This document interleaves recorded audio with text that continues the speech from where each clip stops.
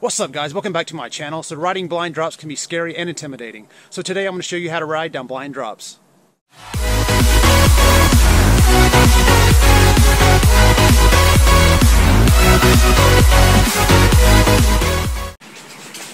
Oh! Sometimes trails can have drop-offs. That's when you got to think quickly. You got to use instincts and skills. If you come up on a blind drop section and have to think about what you have to do, it's probably going to be too late. Drops are easy with a bit of speed, and you need less movement to keep the front wheel up. Be ready to slide your bike forward, drop your heels, and keep your head up.